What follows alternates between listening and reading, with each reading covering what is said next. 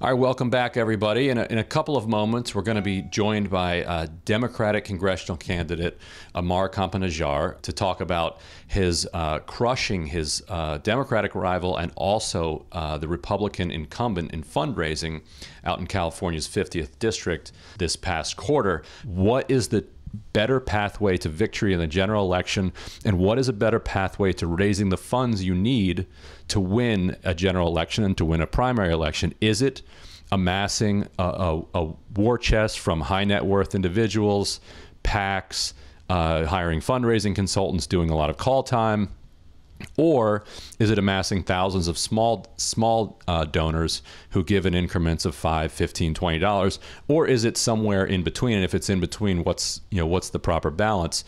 The beauty of this conversation is that we actually have numbers, and we can put some numbers on it right now. The fourth quarter fundraising came out. The DCCC, in fact, announced some of these results. Ammar raised $176,000, most of it from small donors, in the fourth quarter of 2017. His opponent, Josh Butner, raised $106,000, I believe it was.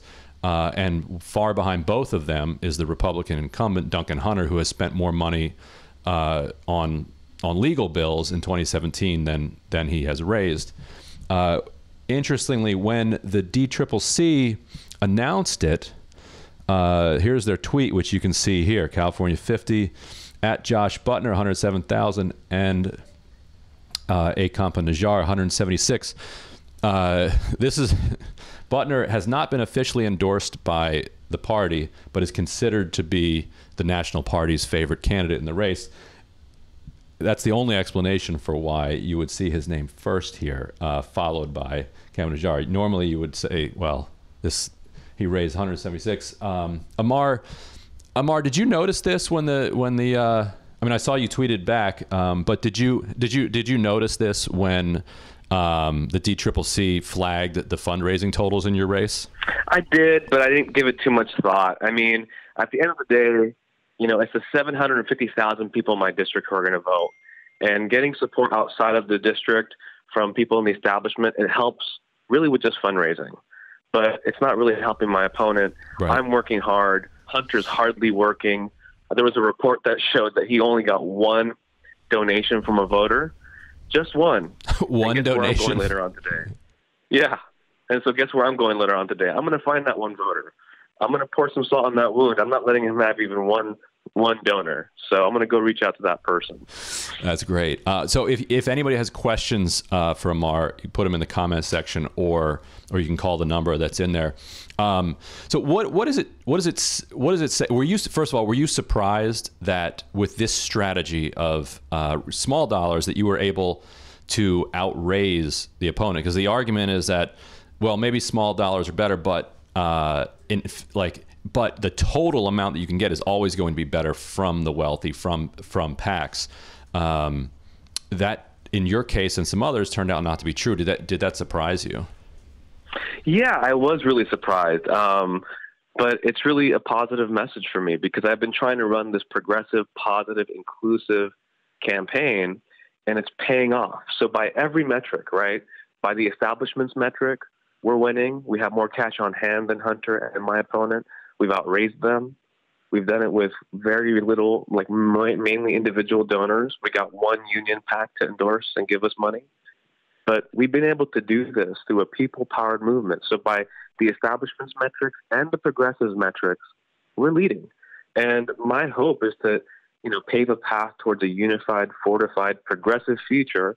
And if the establishment wants to play on our terms and they want to give me resources to fight on a platform that expands Medicare for all, ends regime change in the Middle East, has a robust infrastructure plan that is not going to stick it to the middle class, but make sure the top earners pay their fair share, ends the most expensive and excessive and burdensome welfare system in America, corporate welfare, and allows us to end Citizens United. If they want to help my campaign do that, they're more than welcome to, but those are the terms in which I'm running my campaign. So if the DCCC is thinking, hey, we picked the wrong guy, and they want to come around and support me, they need to know full well how I'm running and what I'm running on. You've had a few conversations, I'm sure, with the party. How do they respond when you say, like, no, look, I'm telling you this works. We're building a grassroots army. We're going to raise money. It's just a different way of doing it.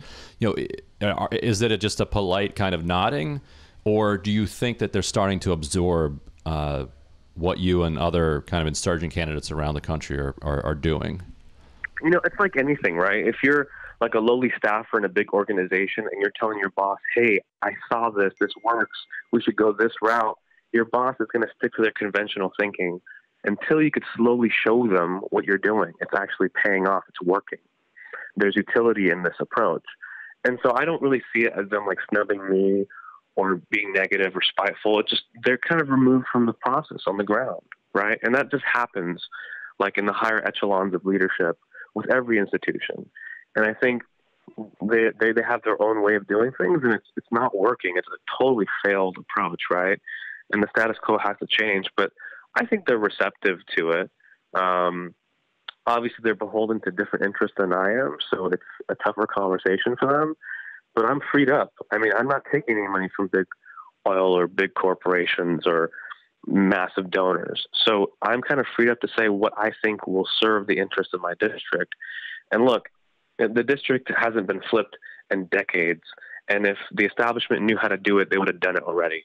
So I think they're really hungry for an alternative kind of approach to trying to flip this district and turning it blue. And you recently won in California what's known as a pre-endorsement. In order to get the pre-endorsement, you had to win at least 80% of the delegates last week or so, and you won 97% of them, which more or less assures that the state party is eventually going to endorse.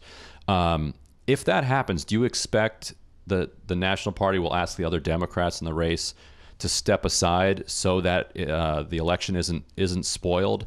And so for our non-California listeners, explain briefly the way that the primary system works there. Yeah, it's the top two vote getters, right? So it could be two Republicans could advance from the primary, two Democrats can. It's unlikely that two Democrats will advance, but it could happen where two Republicans do advance. It has happened before, right? Too many Democrats on one side. Yeah, and it's happened before, and that's a huge concern with 49th because there's about 6 of them. There's 3 Democrats on our side. And look, if you have 2 Republicans advance, it's going to be the first time in a generation that a Democrat doesn't take on the Hunter dynasty at its weakest period. I mean, it would be a shame on us. The gates of hell would be locked on the inside if we didn't do something about this. So I hope the party, tries to build consensus around the consensus candidate. And by every metric, 97% of the delegates voted for us. That's in a three-way race, right? We've outraised Hunter. We've outraised the opponent. We have more cash on hand. Let's learn from this past election cycle. This is a contrast election cycle. When you see Alabama turning blue because the African-American women vote turned out, well, we could do the same thing in this district. When Danica beat Bob Marshall, Danica, who was a transgender woman who beat the guy who authored the bathroom ban, it's a contrast election cycle. And I got contrast with Hunter, not just my hues, but my views. And I think it's the issues I'm running on that's going to help us win. So let me give you a skeptical comment from one viewer who says, Ammar doesn't stand a chance against Butner in California 50. It's a super rural, right-leaning district. Butner might have a chance against Hunter, but all the money in the world won't elect a guy named Ammar in California 50. Not trying to be negative, that's just how they roll in the 50. Visit it and find out. That's from a viewer named John Williams, who thinks that, and I assume by a guy named Ammar, he thinks that your ethnicity is going to get in the way of in this district. You want to take that on? Yeah, I mean, so it's a fair concern based on conventional thinking, but it's totally out of touch with reality, and I'll tell you why. First of all, I've been going to a lot of rural areas. I live in Humboldt, first of all, but I've also gone to Lakeside, the Lakeside Rodeo. I've talked to conservatives there. I went to a bar in Ramona, the oldest bar called the Turkey Inn. There is literally a shrine of Trump inside that bar. Outside that bar is a sign that says Ammar Campa-Najjar.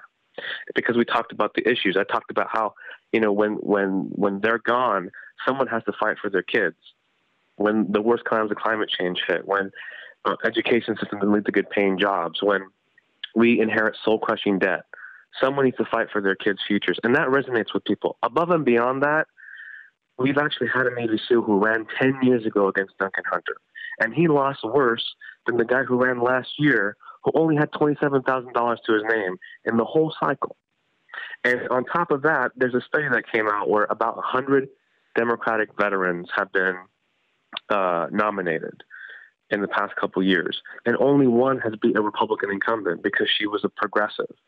I think if you're going to run on the military background in a district like ours, you have to be a progressive who could keep your base and then try to sway people on the other side. Otherwise, conservatives are going to say, look, I'm going to go for him. Keep in mind, this is a district that voted for a guy who was in jail, Duke Cunningham, over a Democrat, only because there was no appealing thing on the other side. And so what I'm offering is a guy who is running, working hard, 700 volunteers. And look, the district's 35% Latino. It's 15% Middle Eastern. It's half me. I'm not running to be the candidate for brown people, but we need those people to carry us over to 51%. And I know we could do it. There's 4 campuses in my district. There's a lot of young people. If we turn out young people, minorities, women, lifelong Democrats, and even those Trump supporters who voted for Obama and Trump, they're not ignorant. They're ignored. And we talk about working class issues. I know we're going to win. That's why we got 97% of the California Democratic Party's endorsement. That's why we've gotten every county club endorsement. That's why we've outraised Hunter and Josh. And I just don't think he creates a contrast enough to Hunter to pull this off. On your supporters, that's the next question that somebody has. It says, what's the makeup of your donations and energy? DSA, young people, regular people, unions, etc. Like, how do you, what is the makeup of your base and your backers? Yeah, it really varies, right? I have a lot of people in the district. They've had like small dollar fundraisers at wineries in Ramona and in Escondido and El Cajon. And then I've had, some fundraising outside the district because it's a national office. You have to do that.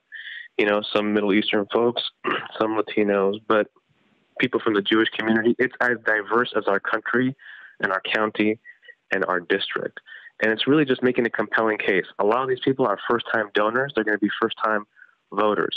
So to address that other guy's question, how are we going to win? It's creating that enthusiasm and expanding the electorate. Right now, the most electable guy is Duncan Hunter, unless we expand the electorate like we did in Wisconsin and Alabama and Virginia and New Jersey. If we do the same thing we've done before, we're going to get more of the same. We've had that profile run before against Hunter. They do worse than non-veterans, not because veterans can't serve. I got veterans in my own family. There's a guy who's serving in the 49th who is a great guy, but he's progressive. If you're a moderate running in our district, you're going to lose the base, and you won't be able to appeal to Republicans because you have a D next to your name. Right. You got to be a progressive. So maybe this will be the last one. I know you got to run. Lauren Perrine says, how are you getting your name out there? Are you getting pushback when you're trying to access resources from the party? No, not anymore. Now that there's a mandate, and I talk to people and I tell them, look, I wouldn't be the first skinny brown guy with a funny name sent to Washington, right? And we have, and I remember before we were feeling the burn, before we were strong together, we were all fired up and ready to go. And this president didn't do everything I wanted him to do personally. I was against TPP and a couple other parts of the president's agenda. But I do remember a time when we were all unified, right? And I think I'm calling for that message of unity. And people care. People like about the issues, right, in my district. And when I tell them, look, Ammar, there's these signs people are making, yes, we Campa, join the Campa campaign, in Spanish, votar para Ammar, ways for people to remember my name. There are people putting up signs in their houses, like on their windows. People are getting the word out. And when you have one person donating to Hunter in the district and a whole bunch of others voting for us and donating to us, it speaks volumes about the contrast of the kind of campaign I'm running against Hunter. And it's not just because of me. This election's about, I tell people, it's about you and me becoming an unstoppable we against adversity and corruption and greed. And people are connecting to this. It's not even about me. It stopped being about me a long time ago. My team has this saying where you come for Ammar, but you stay for each other. This has quickly outgrown me as a person. I'm just a steward of this story of this movement, this populist uprising in my district. And people don't have to know how to pronounce my name. They just have to pick it out on the ballot. So as long as we have them do that, we'll be okay. Okay, this is really the last question. Max Simpkins, this isn't exactly a question, but I wanted to give you a chance to tell viewers who might not know who Duncan Hunter is a little bit about who your Republican opponent would be. He says, this is how he puts it. He said, Duncan Hunter is a terrible bro who also can't even manage to keep his own kids from wasting campaign money on Steam games. Tell folks what he's referring to, and a little bit about your opponent. Yeah, I don't spend too much time trying to attack him on those grounds, but he spent about $60,000 of his campaign funds on personal expenses like trips to Rome and his kids' school and Versace clothing and all this stuff, which is all illegal, by the way. And there's more to it. There's actually more, like some business was subpoenaed because there's more spending that was questionable. He's had to spend over $500,000 from his campaign war chest on legal fees. So that's why he has less cash on hand than I do. But more than his mismanaging of campaign funds, his mismanaging of taxpayer money is what's driving me and a lot of people in my district insane. This is a guy who refuses to put the 50th first. He talks tough talk about North Korea to appease Trump, knowing that our district is in striking distance. So why provoke North Korea? He knows, he said himself, that this tax bill would hurt California. He literally said that on TV. He fully acknowledges that. And then he says, but it's going to help the rest of the country, like his donors. It's going to help enrich his donors that then enrich him by illegally using his money. And then he talks about a wall. Even the conservatives in my district hate the idea of the wall because we already have a wall in California. Why are Californians going to pay more taxes for a wall in Texas and Arizona? These are folks who care about state rights and state autonomy. Why on earth is California going to pay for a wall, by the way, that won't work? Walls stopped working the moment America built airplanes. I thought Mexico was paying for that wall anyway. Sorry? I thought Mexico was supposed to be paying for that wall anyway. Yeah, he broke his campaign promise a long time ago. We should, instead of trying to build a wall, rebuild the middle class, build up working families, take that $25 billion and invest it in tuition-free college and vocational training and rebuild the middle class. He has betrayed. Trump and Hunter have betrayed their own voters, their own donors. It's time that they do the same and betray them and jump on the Campa campaign and pave a path towards a unified future where everybody gets a fair shot. That's what we need in this district. And I'm really just tired of the antics and the distraction that Trump is doing. Like right now, we're talking about Russia and everything else. We have to reclaim the narrative from Trump. We can't just react to him. We can't just be the opposition party. We have to be the opportunity party that fights for Medicare for all and immigration rights and the working class and just making sure that we're doing the right thing by people. Look, every day people are working hard. We should do the same thing for them. We should serve them as well as they serve us. And that's not happening in Washington, not under Hunter. Great. Ammar Campa-Najjar, running in the 50th District in California. Thanks so much for joining us. Welcome back anytime. Good luck with the rest of your race. I appreciate it. Thanks. I got fired up there. I apologize. Fired up is good.